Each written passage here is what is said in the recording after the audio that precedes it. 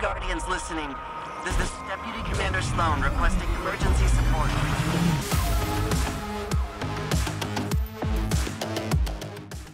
Adventurers, we got our first look at Season 21, and man, you guessed it, it's deep. No, not that deep. Bungie teased the upcoming new season coming May 23rd. We got our first look at the new seasonal armor and a few hints of what's coming up next. But before we dive into that, let's look at the upcoming changes coming with Season 21. Vamonos.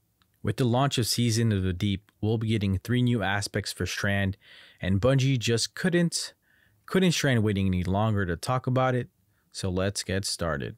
Our goals with these aspects is to strengthen the existing Strand kits and expand the gameplay options of each class.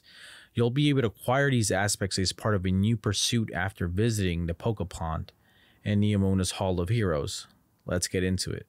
With the introduction of Strand, we were previously able to purchase our aspects by visiting the Pokepond and Neomuna, but looks like this time around, we may have to do something else to acquire the new aspects, this new pursuit. Aspects were purchasable for as little as 150 Strand meditations and were pretty easy to come by as long as you were using the Strand subclass. First up, the Hunter. Hunter aspect, Dreaded Spectre. Activate your class ability to leave behind a decoy woven from Strand matter that draws the attention of nearby combatants. After taking significant damage or more combatants approach, a decoy detonates, dealing damage and releasing threadlings that seek out and attack nearby foes. Pesky Cabal gunfire have you pinned down? Need a quick distraction to revive your teammate? Have you ever thought about what a bunch of threadlings in a trench coat looks like? The new Dreaded Scepter aspect for the Hunter Threadrunner might be just what you're looking for. Why does that sound like an ad? When players activate their dodge, they leave behind a decoy woven from Shrine matter that draws the attention of enemies on the battlefield. Enemies will shoot at the Dreaded Scepter until it's destroyed or expires, giving the Hunter and their fire team enough time to get to safety. When destroyed, the Dreaded Scepter explodes into 2 threadlings. Dreaded Scepter gives Hunters players access to threadling generation and a new way to control the battlefield. It'll be interesting to see how Hunters implement this in their gameplay. I can see this being used in a couple of ways. One, it could be a great defense tool to get away when you're low in health, or used to group up large enemies to set up your big shots. Additionally, you'll gain grenade energy for dealing damage via threadling generation. If I'm understanding correctly, the more damage you'll deal, the faster you'll generate your grenade energy and thus spam grenade abilities. Now for my Titans, Titan aspect is called Fletchet Storm. While sliding, activate your charged melee ability to leap into the air, knocking nearby targets away and dealing damage. While airborne, activate your charged melee again to launch a cluster of damaging, unraveling projectiles. Repeatedly activating melee will chain additional throws. If you played a Strand Titan before, then you know we have up to 3 melee charges. I'm thinking to require a melee charge for every additional projectile thrown. Berserker Titans are known for their unbridled aggression. While sprinting headfirst into battle is often the best way to deploy Berserker abilities, we wanted to provide players with a tool that allows for more potency at range and gives Titans easier ways to unravel enemies. This is where Fletchet Storm comes into play. With Fletchet Storm, Berserkers have access to powerful new slide melee attack that quickly launches them up to the air and blasts away any nearby enemies. While still airborne, press the melee button again to fire a cluster of tracking projectiles that deal heavy damage and unravel enemies.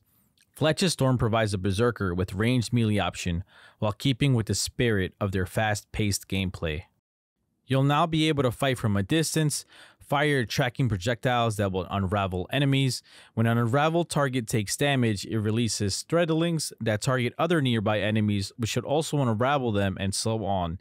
A loop on unraveled enemies. No more tying people up, Titans. Warlock aspect, the Wanderer. Tangles you throw attach to an enemy's and detonate into a suspending burst. Threadling final blows create a tangle. Since the Warlock Broodweaver is a Strand minion master, it felt natural to explore additional ways the Broodweaver might weave life into the world around them. Enter the Wanderer, a sentient tangle woven from the Broodweaver's brilliance. When Warlocks equipped with this aspect pick up a tangle, they weave the tangle into the Wanderer. When thrown, the Wanderer travels through the air, seeking targets. Once it finds a target, it soars towards them, latches on, and explodes into a suspending detonation that deals damage and suspends any nearby enemies. To round out the gameplay loop, the Wanderer also enables threading final blows from any source to generate a tangle. I'm Jelly. Possibly an infinite amount of tangles that would suspend enemies upon enemies. Titans, no longer the suspend kings. I'm curious to see what shape the tangle weaves into once it becomes the Wanderer. Cool name too. The Wanderer gives Broodweavers another way to upgrade their tangles and grant access to suspend effect without needing a shackle grenade. We're pretty excited to see these new shrine aspects in the game, and we hope you enjoy them when Season 21 launches. We'll be monitoring their performance across the game, and we will continue to balance them over time. And now we couldn't have more of a green light that we're heading back to Titan. Sloan has contacted us. Sloan has been MIA for some time now. With the disappearance of Titan, we've speculated on how she may have survived. Was it some kind of new suit as hinted in the lore? Or maybe she is now a Taken, or maybe she has some kind of Taken armor. Anyways, I'm excited for what's to come. If you know me, you know I hate underwater creatures, and I'm really gonna hate going into the water. Let me know what you guys think in the comments. What will we be facing in Titan? Stasis, Strand, and Light subclasses get their glow-ups for Season 21.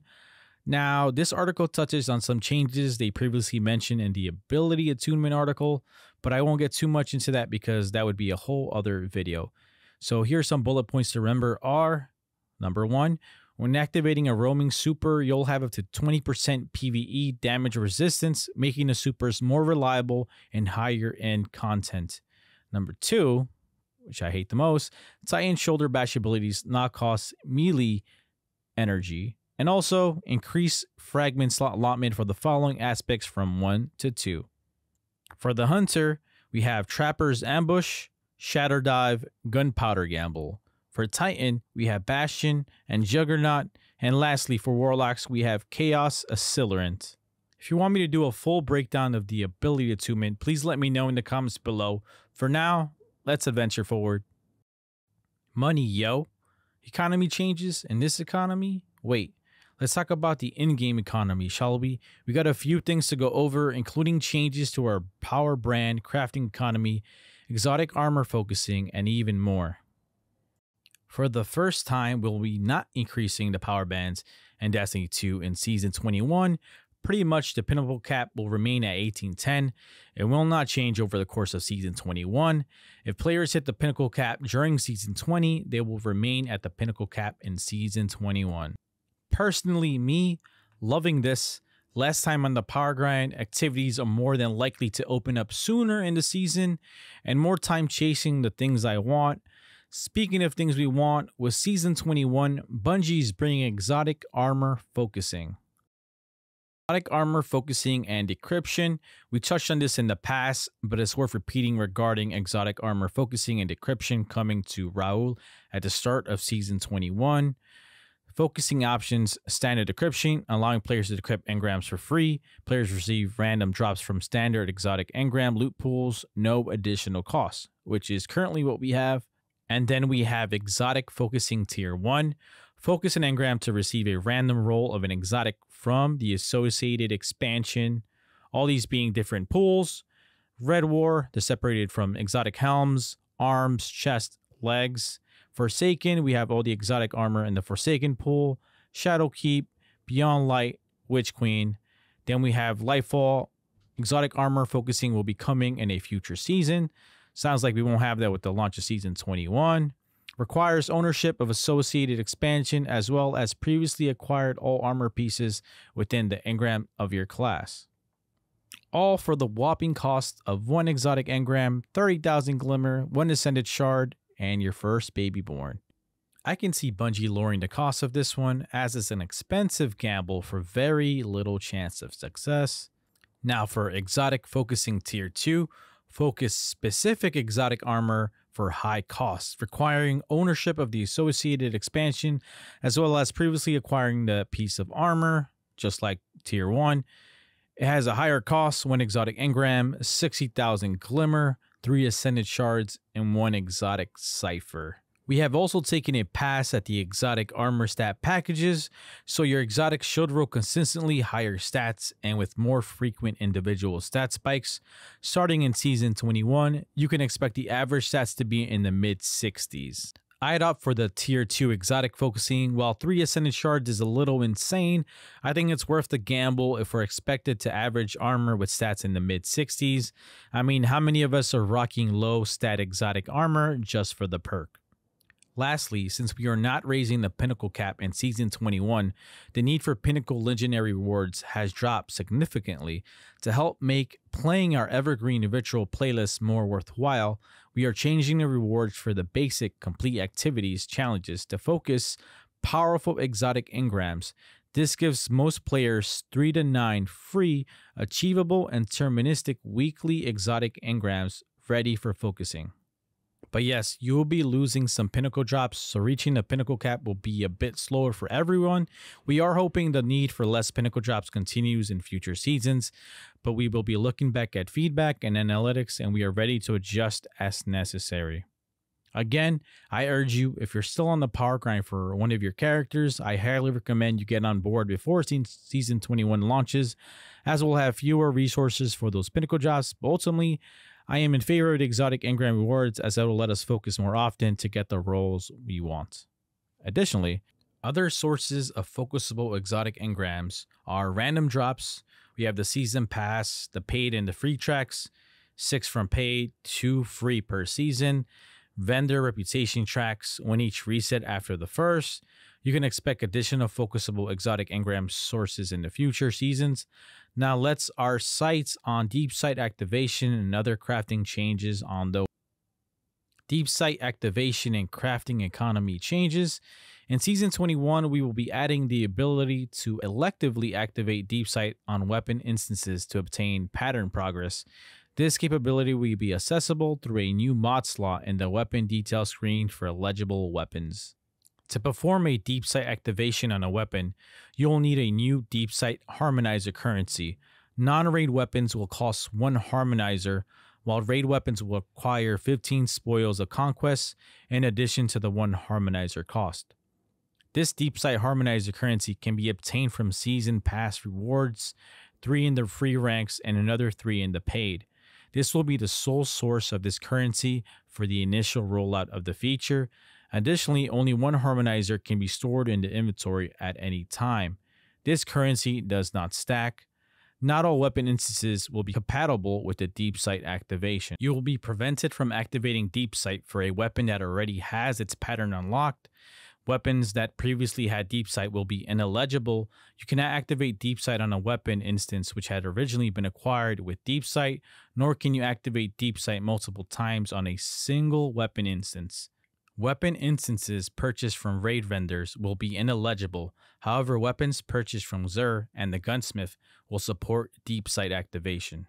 The deep sight harmonizer currency will be locked pretty tight at launch, but hopefully they'll add more avenues for obtaining the currency than just a season pass. In the future, nonetheless, we'll have some guaranteed red borders that'll help us unlock weapon patterns even faster. We also have more reasons to visit Xur and Banshee. Xur and Banshee's arsenals rotate weekly, so pop in and see if you can grab any weapons that are harder to obtain. It might be wise to save your harmonizers for these weapons instead of the seasonal ones, as the seasonal ones are usually easier to obtain. Crafting costs will also see a change in Season 21. Legendary Shards costs will be removed from all crafting components. Glimmer and Enchantment Chorus costs will remain untouched. Enhanced weapon costs are based on weapon masterwork cost and thus still require legendary shards, as we are not yet modifying the weapon masterwork economy in Season 21.